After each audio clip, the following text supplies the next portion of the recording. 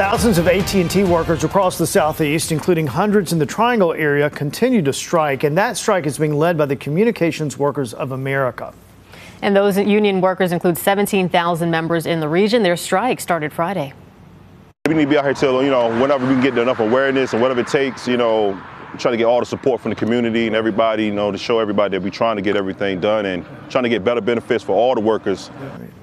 The strike comes as AT&T customers in the Triangle have reported prolonged internet outages since the start of the strike.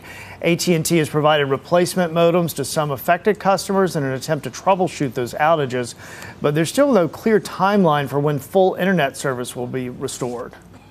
Every day we were calling, trying to get an update. We were getting some notifications via text, and then sometimes there wasn't any follow-up. It made me have to go into the office on yesterday, which is fine. Yeah. But it still was an unexpected inconvenience. Right.